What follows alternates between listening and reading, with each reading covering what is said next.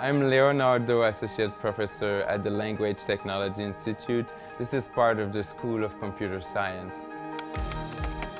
Our goal is to build technologies, AI, artificial intelligence technologies, that will be able to understand the subtlety of human behavior, natural behavior happening during human communication. And on the other side is healthcare, and specifically mental health. How can we build technology to help doctors in the assessment, diagnosis, and also the treatment of mental health? The software Multisense tracks your facial expression. You can see 68 points on the face. I'm Fei Fang.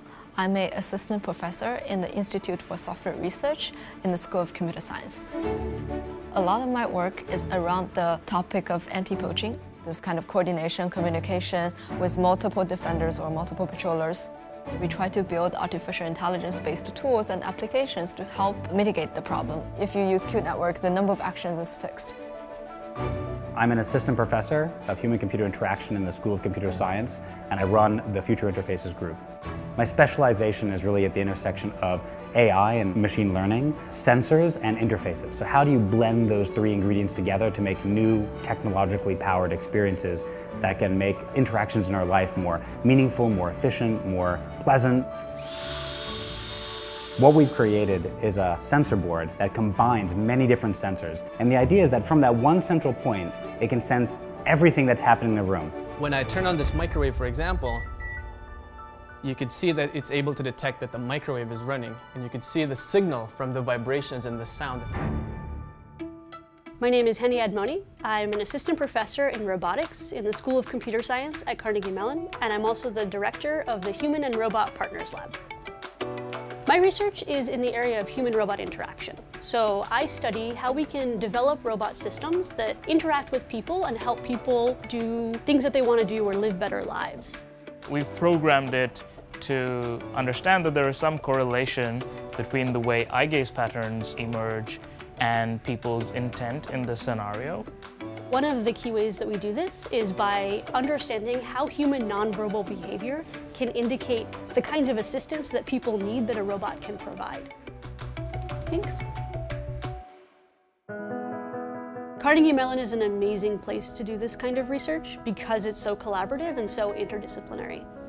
The School of Computer Science has 7 departments. The fact that I'm surrounded by people who are experts in fields that are different than mine makes my daily life better and lets me extend my knowledge and incorporate new ideas into the research that I do. I really enjoyed here. One of the reasons is that we have a group of super talented students. The final prediction result we get is this prediction heat map. The more red means it has higher risk of being poached. We are going to provide this to the people in conservation sites, and they are going to use it to predict future poaching activities. What we do is very exploratory, so every time we start a project, we don't know if it will be good. But as scientists and as explorers, that's the price you pay. You have to venture forth to see if something is good or not. And for every 100 ideas we try, probably 99 will fail, or at least fail in a commercial sense where they'll never be adopted. But that 1 in 100 is what you're shooting for, where you can have a tangible impact. And many of the lab's projects are being commercialized right now. Some of them have been spun out into startups. A lot of our software is now running on hundreds of millions of devices worldwide. To have this idea that someone could go from not being able to eat food alone to using a robot that can actually help them complete this task and be a little bit more independent and take care of themselves a little bit more successfully, that part gets me really excited. I'm very excited with how AI is moving. It's moving fast, but it's moving towards something that makes dreams that I had make them possible. And I think that's the way to think about it, is what is the dream, what is the vision you have? CMU is the place to make it happen.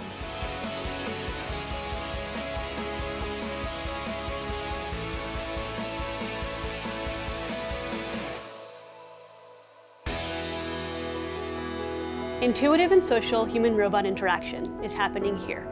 The future of human-AI interaction is happening here. Artificial intelligence for social good is happening here. Multimodal AI for healthcare is happening here.